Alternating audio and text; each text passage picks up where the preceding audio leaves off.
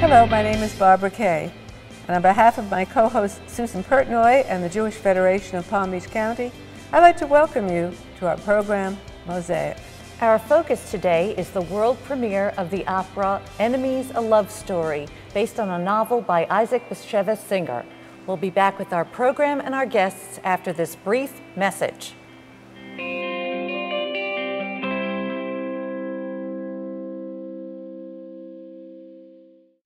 It was a shock when my smart, strong husband had a stroke. His mind was agile, but everything else failed him. I didn't see how he could possibly recover. But through patience, skill, and compassion, the caregivers at Morse Life brought him back to himself. They brought him back to me. Morse Life Short-Term Rehabilitation. Morse Life. Honoring senior living.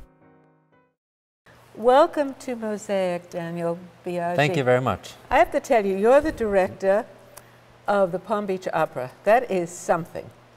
Do you feel proud? I am. It's been incredibly rewarding to be the leader of this opera company that has grown so tremendously over the past couple of years, has a long history in Palm Beach, and at the same time has found ways to reinvent itself over the past couple of years to steadily look towards the future. Well, that's thanks to you, actually. They were having some challenges before that. Tell me, what got you into the opera? I was an opera singer first, myself. Okay. And so I always sang as a kid. Eventually I went through training at the Conservatory of Music in San Francisco and the Manhattan School of Music, and then I stayed in New York and started to sing a bit and then switched into artist management. So I was an artist manager in New York for a while, and then switched onto the side of an opera house when I joined the Palm Beach Opera, first in the artistic department, and then as general director in 2009. Okay, well, that's not a shabby continuity there. Yeah. Tell me, what kind of demographic, by and large, goes to the opera?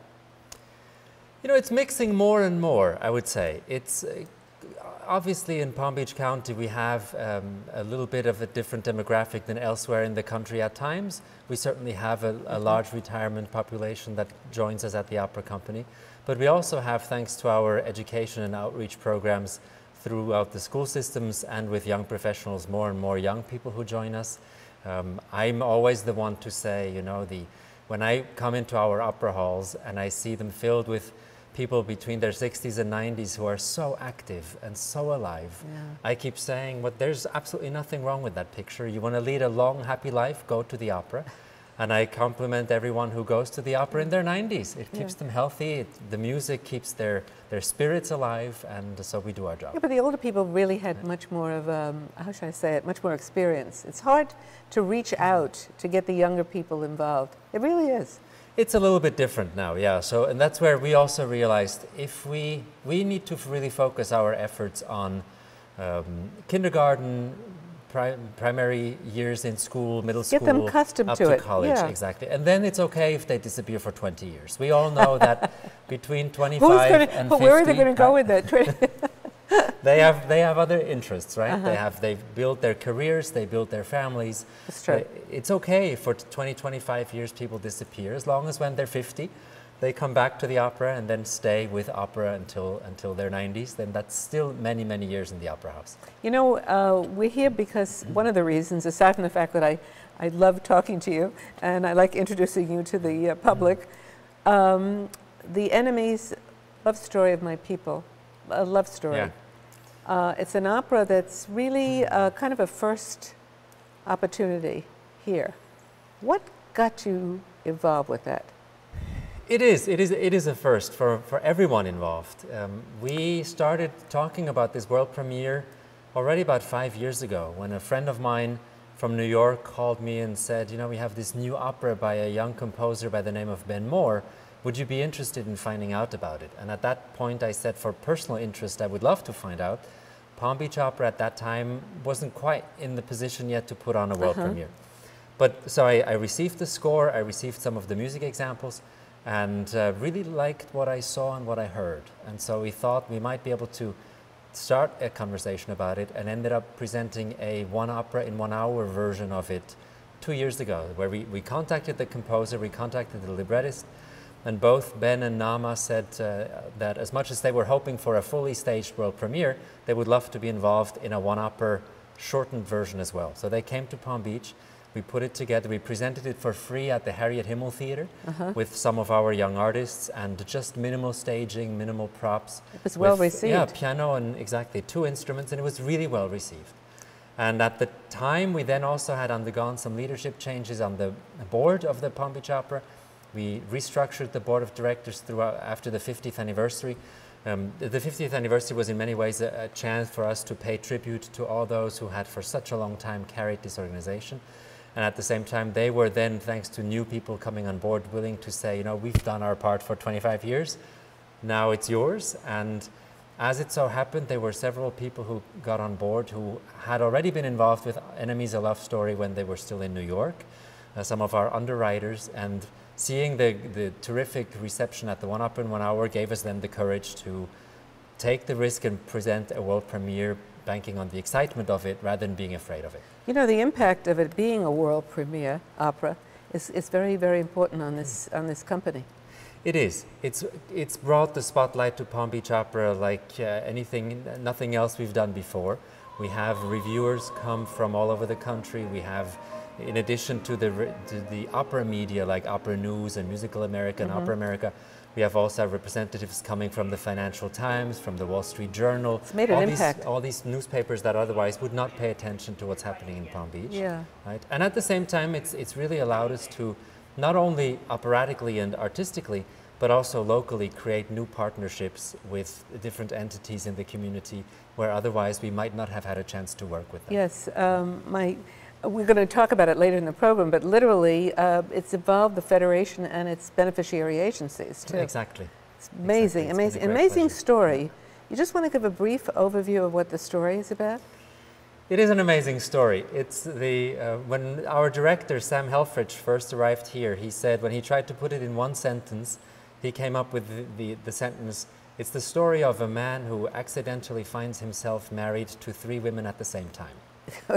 That's the one sentence, right? The story is a little bit more involved. It's the story of Herman Broder, a Holocaust survivor who survived the wars by being hidden in a hayloft by the Gentile servant of his parents, by Jadwiga.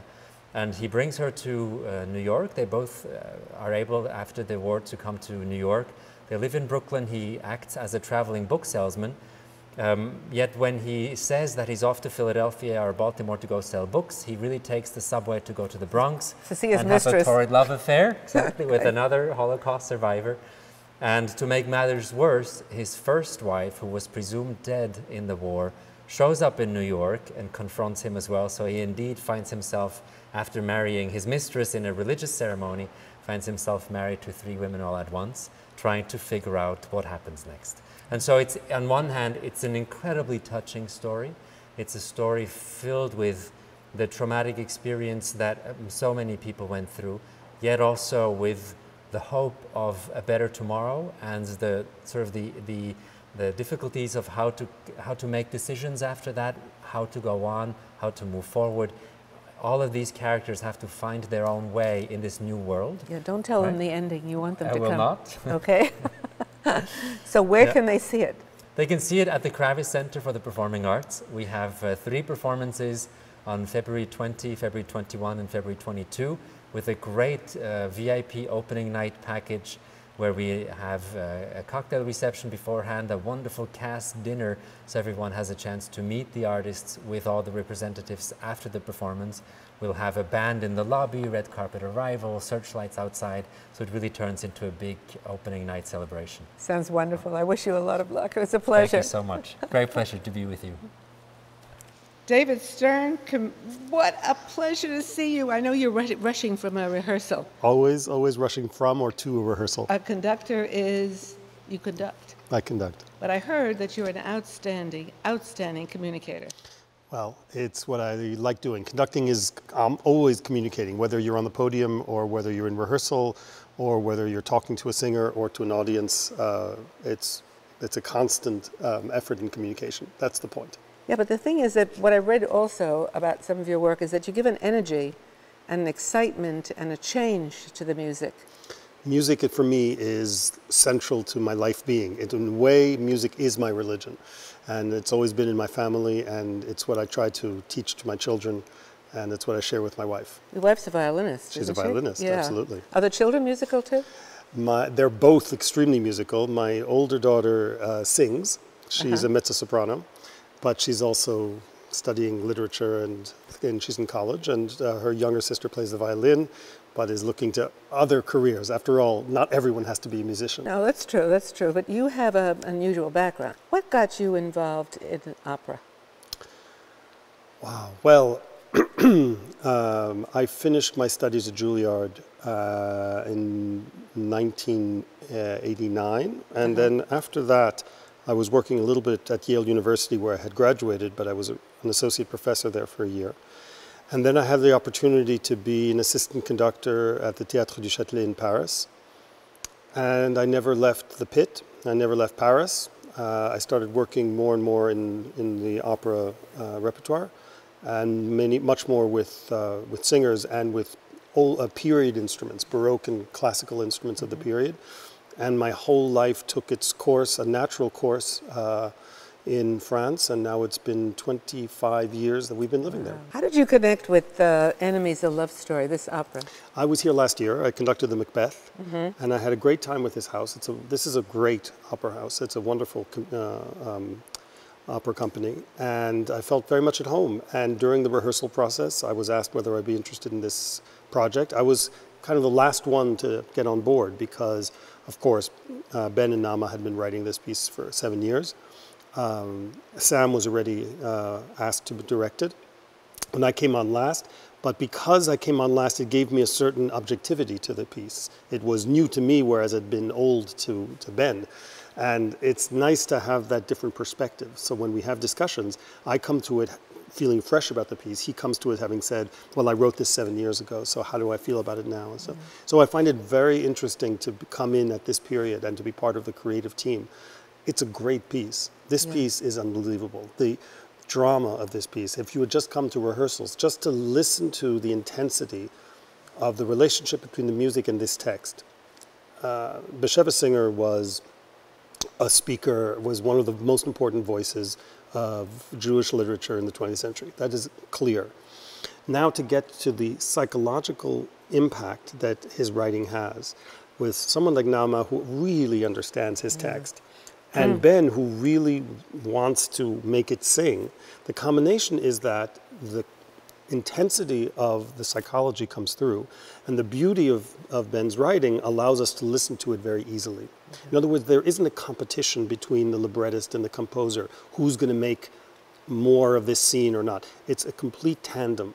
And the result is that we're taken into each of these women's stories. I mean, these women have incredible stories to tell. Yeah. And what's going to come out on the stage is going to be intense, far beyond anyone's expectations, I tell you now.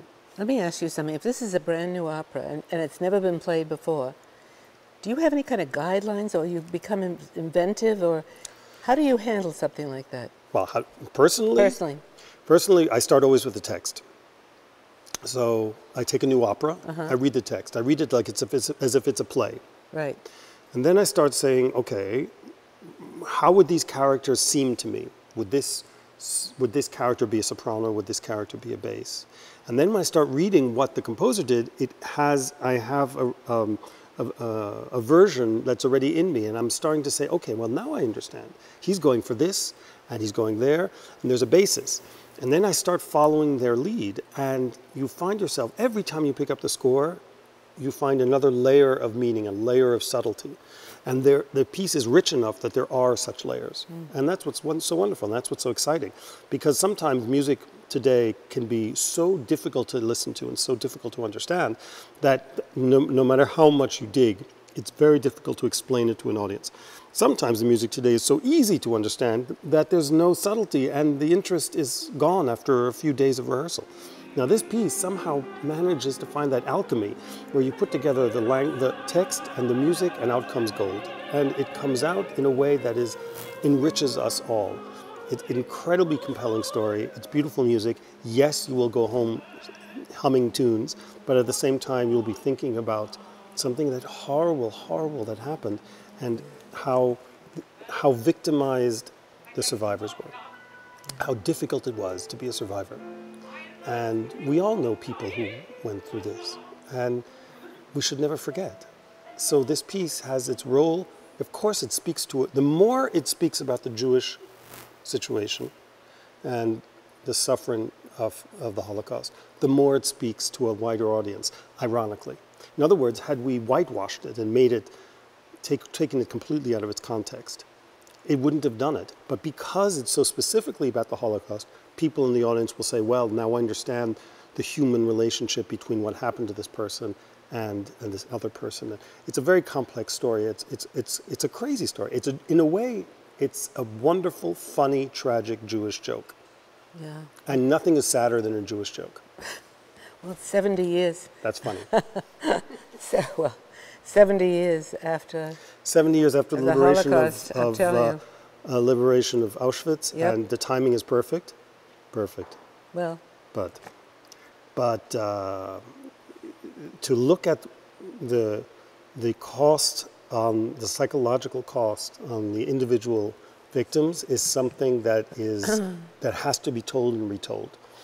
And Bashevis Singer, he paints a portrait. It is so much of its time. It is so much of 1948 New York. You couldn't just take this opera and put it into another context, it just speaks of that time. But because he does it so well and it's so clear as a language, then we find things in our day-to-day to which we can relate. And it's a very compelling experience. I can't wait to see it, and I want to thank you for sharing that with us. Well, I'm enjoying talking to you and enjoy talking about the piece and looking forward to this. And yeah. Thank you. You have to come. I would suggest coming to 3 shows. It'll take 3 shows for everyone to really get to what this piece is about. I hear you. But it's worth it. You hear? 3 shows. 3. 3.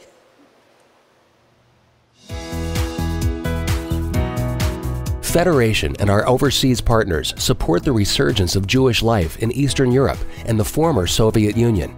We also provide humanitarian assistance wherever Jews encounter poverty and crisis. Community, like every gift, counts. Together, we can ensure a vibrant Jewish future. Federation and you, changing the world together.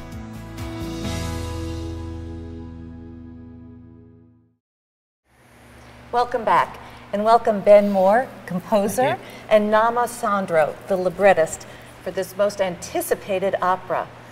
We're very, very thrilled to have you here. Ben, as a composer, your music has been performed by many leading singers, including Audra McDonald's 7-time Tony winner. You've been called brilliant by the New York Times and received many accolades by Opera News. What got you into this business? What got me into it? Well, I guess it started when I was 3 and 4 years old, when my parents, who were amateur opera singers, although amateur, I should qualify that my father actually ran a small opera company, upstate New York, in Utica, New York. I was in opera choruses as a kid.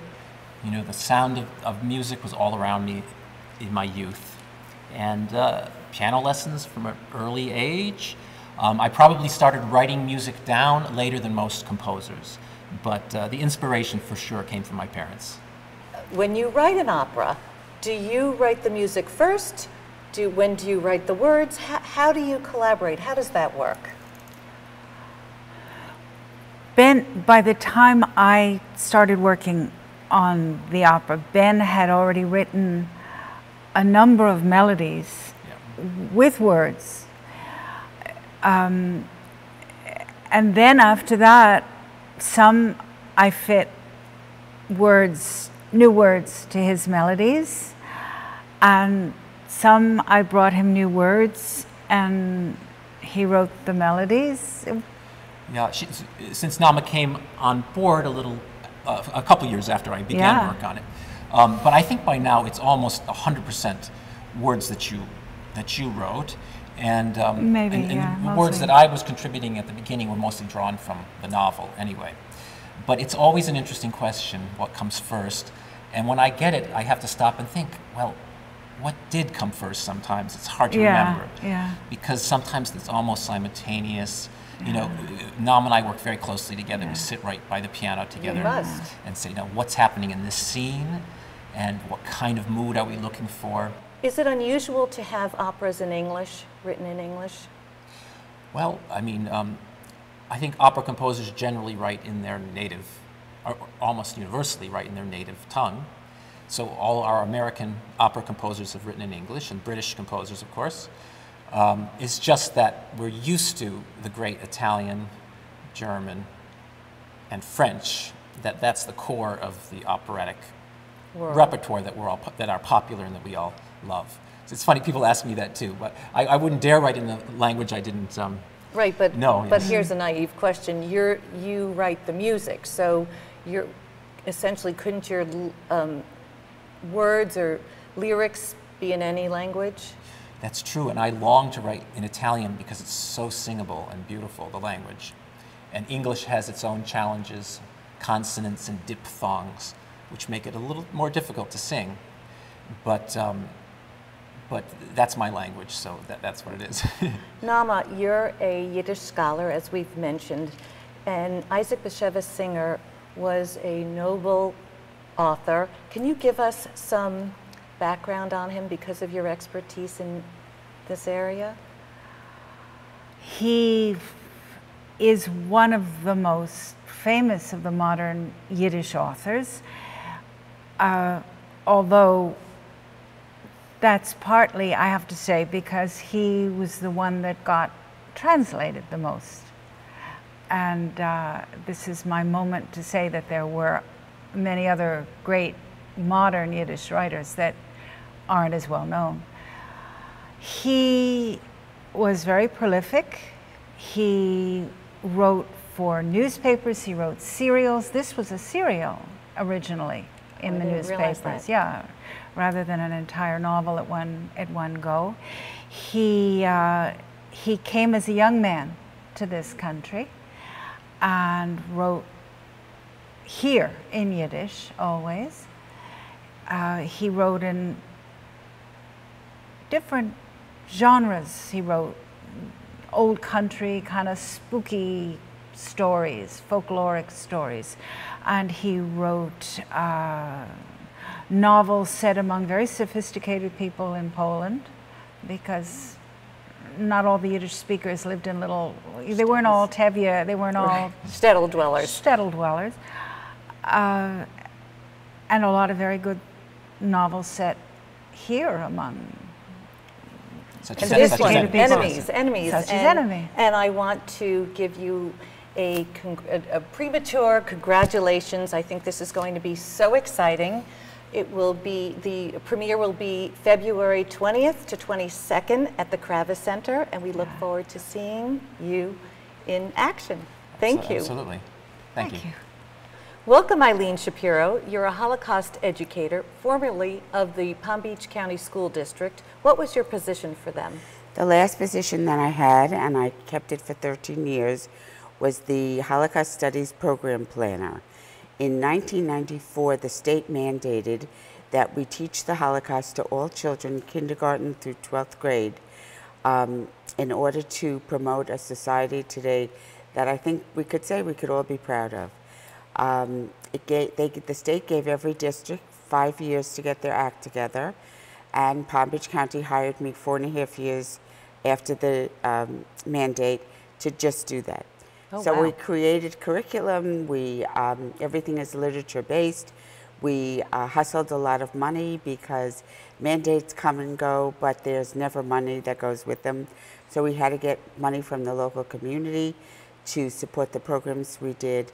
And I think we did a really good job with it. I've heard you have. Can you talk about some of the programs that you initiated? Sure, I'm very proud of them. You know, when I first took the job, the first thing I did was deal with parents whose children were entering kindergarten, very concerned that how could I teach this horrific subject to their kindergarten children. And when I said that the book we used in kindergarten was The Ugly Duckling, you could feel them relax. And then the book in first grade was a Sesame Street book. Dr. Seuss book in the 3rd grade. So by then I had a lot of community support for what I was doing. So. One of the programs that I did was we wrote a grant to have a puppet show created for 1st graders based on a book called The Crayon Box That Talked. It was about a little girl who received money for her birthday. She picked up a teddy bear. She decided she didn't want a teddy bear. She picked up a doll. She didn't want a doll. But there was a crayon box, and the red hated the blue, and the yellow didn't like the orange.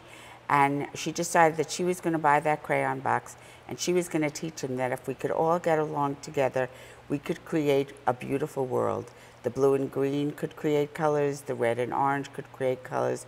And that's the message that we give to our elementary kids about the program. We don't even say the word Holocaust until the 4th grade, and then we say it very gently. There's many things we can teach our children.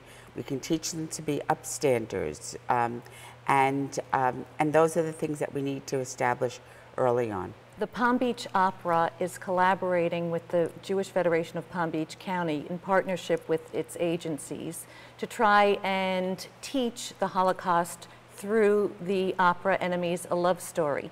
You are on a panel at a community lunch and learn that will take place this Thursday. Can you tell us what you're going to talk about? Sure. What I'm going to talk about is not so much the Holocaust, but the aftermath of the Holocaust.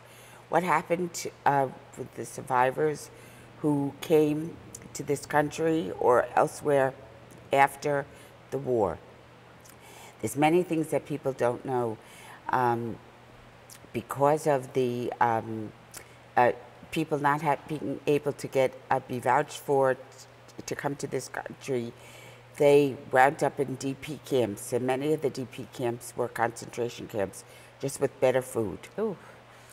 And the last camp was closed in 1957, which is really almost, it's a terrible thing that society couldn't find a place for these people. Because of the Red Scare in Europe, and they were afraid communism was coming in, convicted Nazi criminals were let out of prison early, where Jews couldn't find a homeland to go to. So I think as a community, as a school district, these are things that we need to teach our children. We really do. And on that note, I have to say thank you very much for You're all the work that you welcome. do. Thank you. That was a fascinating program, wasn't it? It really was. I can't wait to see the opera. Me too. And you come back and see it too. Thank you for being with us. Be with us again next week when we have another look into the Jewish world. Goodbye from Mosaic.